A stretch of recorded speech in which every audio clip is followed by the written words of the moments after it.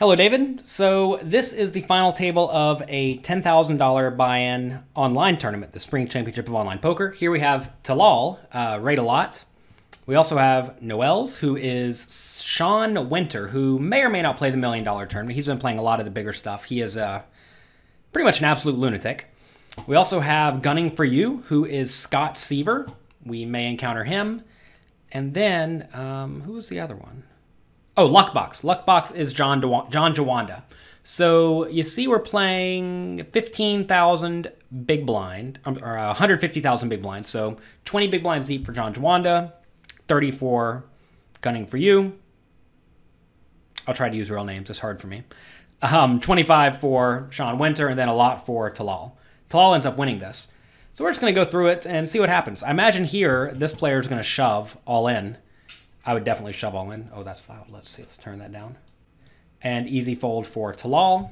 I have this sped up to go a little bit faster. Let's see if this Queen Jack offsuit opens. It probably shouldn't, just because there are too many people yet to act. I mean, I don't hate a raise, and I imagine Sean Winter will at least consider it because he's a bit of a lunatic. But from this early position, I think it's probably better to fold. This is a spot where if you look around, all these stacks are pretty great shove stacks, right? And whenever everyone yet to act has a pretty good shove stack, I think you probably want to be somewhat snug because you're going to get shoved on a lot. If this 8-7 suited was a little bit shallower, I would like a shove, but he's a little bit too deep. And now this 8-4 suited should probably defend. I mean, if you know someone like Sean Winter is going to be opening quite wide, you need to be defending quite wide. On this board, though, pretty easy check fold. You have absolutely nothing going for you. You could better check this Queen Jack. I would typically check because you're only really concerned about a king coming off, and a king's not the end of the world. If you are going to bet, you want to bet small, and as you see there, he bet a third pot, so it's perfectly fine and acceptable. Ace-10 suited under the gun is a fine, call it a bluff hand. You can raise it and then fold if you get jammed on. That's definitely what I would do. Notice the somewhat small sizings, which I think is fine. Once you start to get shallow, even if you do think everyone else plays great, I still think small sizings are going to be better than big sizings for the most part. And here, I guess it's going to get back to Talal and he's going to defend, but you don't really love defending here. And now clear check fold. This is another spot where the ace-10 suited doesn't really mind checking. If he bets and gets raised, it's really miserable. But if it goes check, check, there really aren't that many bad cards for you. I mean, yeah, 9 or an 8's kind of bad, and a queen or a jack are kind of bad, but everything else is pretty nice. Now you can just check, check, check, check, and then you can call a river bet, right? So I think Luckbox, John Jawanda played this one great. You maybe can value bet that river. You can go either way, really. It's probably fine just to check. Especially, that's a situation where if you're playing against good players, you want to be more inclined to check because they're going to check shove all in sometimes, and that's a pretty bad spot for you. So in that scenario, I'm fine checking, but if you told me we were against someone who you think is never going to bluff you or rarely going to bluff you, then you can be way more inclined to value bet. So here, this is one of these spots where I actually don't mind a fold. Going back to the idea of equity realization, remember how we talked about if there's a raise, call, you need to fold stuff like this? Against an under-the-gun raiser, or early position raisers in general, you're going to find your equity realization goes down quite a bit. However, since we are against Sean Winter, who I know is a bit on the looser side, I would be more inclined to call there for 1 big blind more into a 5 big blind pot, whatever it would be. So I think you probably need to defend that hand right there. All right, pocket threes should likely fold, again, just due to being in early position. You're going to find that 5s, 4s, 3s, 2s, especially with a medium stack, are quite problematic. Because if you raise and someone 3-bets, you just have to fold. And if you raise and someone calls, you're often going to end up with garbage. So I would probably have just folded this. From these first 3 spots, 9-handed, you really do need to be quite snug. Again, Gunning for You is Scott Seaver, who is also a bit on the loose and splashy side in general. So I'm not surprised to see him raise this. Interesting that we have I Read Books, who I don't know who this is. He just elects to call. I guess it's worth mentioning. I have not Googled these players. I probably should have Googled them, but I just knew those 4 off the top of my head. I'm a little bit surprised we didn't see an all-in. I probably would have just shoved this, and I would be shoving here whatever GTO optimal a GTO is, and it's probably going to be just mostly like good hands, maybe something like 8s or better, and then maybe ace jack suited better, ace queen and better, maybe ace jack offsuit, ace 10 suited, something like that. Stuff to go too wrong doing that. But he decides to call in slow play. Now Talal on the button likes to call, which I think is fine. Pretty rough spot for the queens. Notice if he just jams pre-flop, he just wins the pot. And instead he's going to get in this spot where he should probably check fold. It's highly likely someone has an ace. I like the 3s give up. I do think this ace jack should bet. This is a spot, though, where I think he needs to either bet smaller or bigger. Notice the stacks he's dealing with here, right? If he bets the flop and someone calls, pot's going to go up to 3 million. So basically everyone's going to have a pot size bet left. I would have much preferred instead either him betting very small, because notice he's not really worried about getting outdrawn here, like 380K, and then bet something like $1 million on the turn, then jam the river, or bet slightly bigger on the flop. And I think I would prefer slightly bigger on the flop, although I don't mind the small bet size either. I think as you are shallower, you probably want to be more inclined to use a small bet on the flop. I'm sorry. If you're shallower, you want to use a big bet on the flop because you don't mind protecting equity. You really just don't want to get outdrawn. Whereas when you're a big stack, you don't really mind if you lose 3 million chips to someone because it's not the end of the world for you. So I think as a big stack, you want to be betting small with a wide range of hands like gut shots and stuff like that, and your nuts. And then as a shallow stack, you want to be betting bigger for the most part, and then checking a few more of the gut shot type hands. So that's, I think, what you need to do. I'm not a big fan of this medium-sized bet. Like, notice right here, if you bet 300, or if you bet something like 450K, maybe he gets called by the queens. Whereas now when he bets 750, the queen should probably just fold. So that's the spot where he should either bet bigger to try to extract maximum value from an ace and just get it in, or he should bet smaller to try to get called by stuff that's drawing very, very thin. 6s, same story under the gun. I would have just folded this.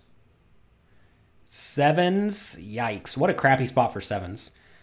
Remember I said I probably should have something like 8s earlier whenever I think it was gunning for you, right? So I don't know if this is an all-in. Calling's pretty rough too. So I actually don't mind this fold, mainly because under the gun should be quite strong. It just so turns out he has one of the worst hands in his range that you are beating. So I don't really mind that fold. And I don't think you need to shove there. If you shove there against any reasonable under the gun range, you're going to be losing money. So I'm fine with that.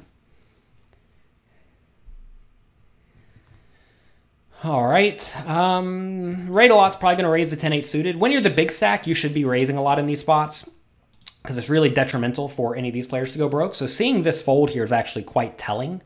It lets us know that maybe he's not raising quite so wide into obvious shove stacks, which means that you should not be jamming over Talal quite as wide when he's raising into obvious shove stacks. 6-4 offsuit, you can either limp or fold or raise. You can really do whatever you want. With this stack, I'd probably just fold, and Ivan does fold. So now, Raid a lot's probably going to raise, and I imagine Luckbox just going to shove. I would be all in here with the king-queen. Wow, ace-6 offsuit under the gun opens. That is way too wide.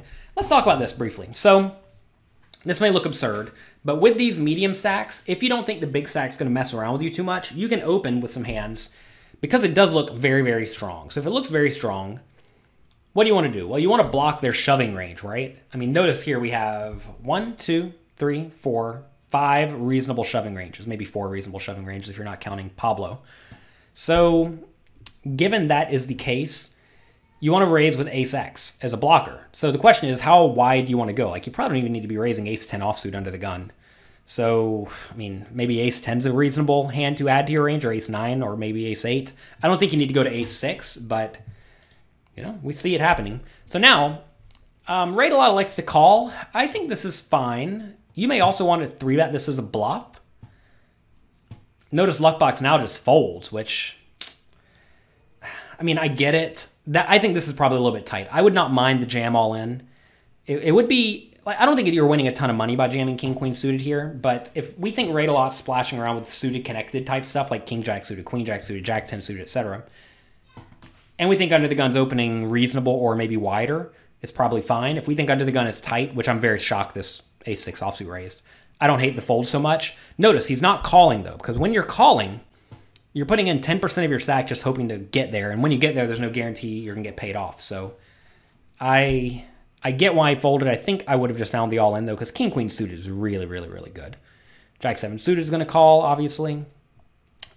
And now I think this Marco should just check fold. This is a spot where Ray-a-Lot should have a lot of big connected suited cards, and gunning for you in the big blind should at least have something, right? And sure enough, notice here, like I don't mind this Jack-7 suited defend multi-way because it's suited and it's, you know, it's reasonable. So if Marco is going to bet, he wants to bet small because a king's never folding. So he wants to bet a small amount to lose less whenever he happens to be beat.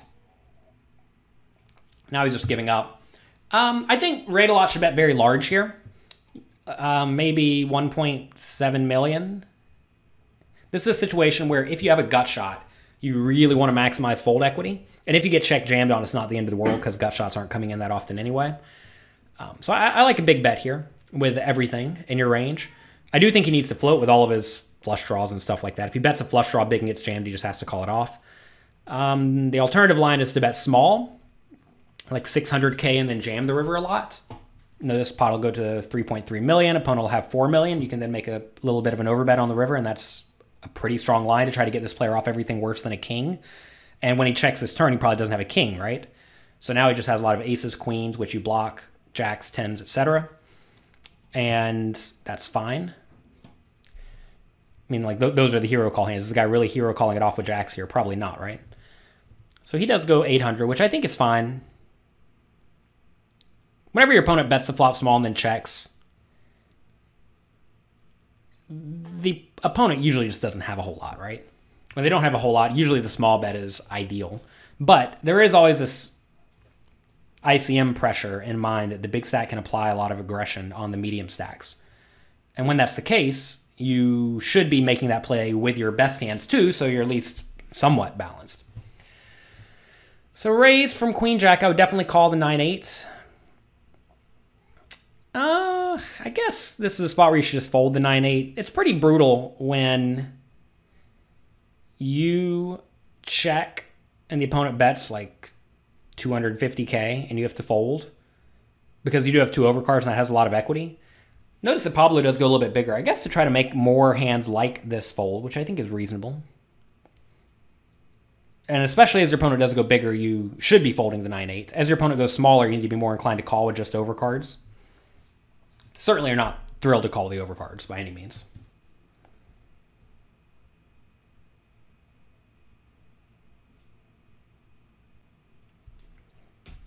So ace-9 suited opens, which is fine. And I imagine this is a spot where the 7-6 can call if it feels inclined. I mean, there's a chance Pablo 3-bets, but I think it'd be pretty ridiculous. I think you probably should defend the 7-6, but again, going back to that equity realization chart, you're going to find that the low connected hands, like 7-6 and 5-4, they don't really flop much equity very often. And with hands like that, you need to be somewhat inclined to just check fold.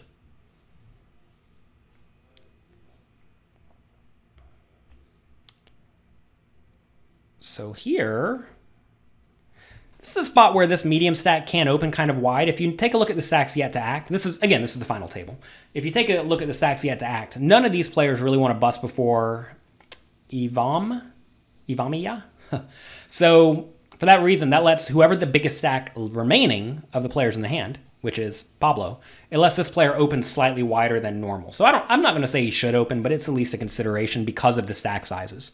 10-7 suited is not great. If it was 10-8 suited or 10-9 suited, I think you probably just need to raise it.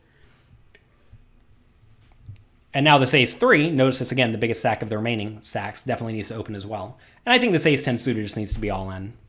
This is a spot where button's opening quite wide, and ace-10 suited is great. And it does go all in, so perfectly fine and standard there.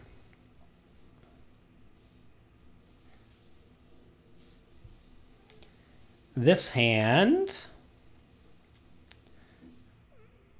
I don't really think the king 3 suited should open in this spot, given the big blind is the big stack, who should be playing way more hands than the other stacks. 9-5 offsuit should fold. I mean, really, this should just be a walk. Queen 10 offsuit is not a great hand either. Like, I would have much preferred to raise the 10-7 suited on the previous hand because you're not raising into the big stack. And King 10 suited, I mean, 10, sorry, I say King 10. 10-7 suited is just a little bit better. Pocket 8 should definitely open, though. So, pretty easy open, I think, with this one. Sixes should probably call. I don't love it, but we're getting reasonable implied odds. 8-3 suited should probably still just fold. Even multi-way, even getting good odds, 8-3 suited is going to be dominated to death. Not necessarily dominated, but you're going to be against two big card hands. So you're really trying to make two pair better, and you're not really loving that, especially with this shallow stack. It's okay now. Should the 8s bet? If it bets, it should bet small. As you see, it does bet small. Sixes is in a pretty crappy spot, but should probably just fold, I think. It's somewhat likely that Rate a Lot, Talal, should have a lot of ace 10s, ace 9s, ace 8s, etc., like suited hands in his range, ace 9 suited, ace 8 suited, maybe ace jack offsuit. And those are all hands that would definitely check call. They're just way more better check calling hands. Like, I'd much rather call a king queen in a spot than pocket sixes, because king queen can at least improve to a reasonable holding, whereas sixes can't really. Now on the river, do we bluff with sixes to try to get the opponent off of over pairs like 8s or 9s or 10s? And I would say probably not. You have to think that Pablo would check back a lot of aces on the turn just to really make sure he doesn't get check shoved, because getting check shoved here would be a bit of a disaster. So for that reason, I think you would just want to check with the sixes and hope to win, but you're not going to win very often here. You're going to be against a bad ace like ace X suited or a king a lot, and those hands just aren't going to fold to a river bluff. So it's going to go check, check, and that's going to be it probably. Hello everyone, I am Jonathan Little. I hope you're enjoying this Thanksgiving Day marathon. Let me take a second to tell you about one of the courses that I enjoyed making the most. That is a course where I prepared David Einhorn for the $1 million buy-in World Series of Poker one-drop event. And the way we went about doing this was studying play from the players I thought he was likely to play against in the $1 million buy-in tournament. These players included Scott Seaver, Sean Winter, John Dewanda, Talal Chikursky, and some more top pros. And fun enough, he actually got to play with some of these players in the $1 million buy-in tournament, and it went pretty well for him. He ended up taking, I think, 6th or 7th place. So almost good run, but we were very happy with this play throughout the entire tournament. So that was excellent. If you are a Poker Coaching Premium member, you actually get access to this World Series of Poker one-drop preparation course just included for being a member. Also, I have many other final table reviews, high stakes reviews, and one-on-one coaching sessions with my students there so that you can see how the best players in the world are getting prepared to play the biggest tournaments of their lives. And, in addition to all that, we also have many, many courses to help you just learn to play fundamentally sound poker in whatever scenario that you are playing. So, to get an extreme discount on Poker Coaching Premium or to pick up this one-drop preparation session for only $15, can't be much cheaper than that, head over to pokercoaching.com/Black Friday right now. Hope you continue enjoying this Thanksgiving Day marathon. Hope you have some turkey. I think we're having salmon tonight.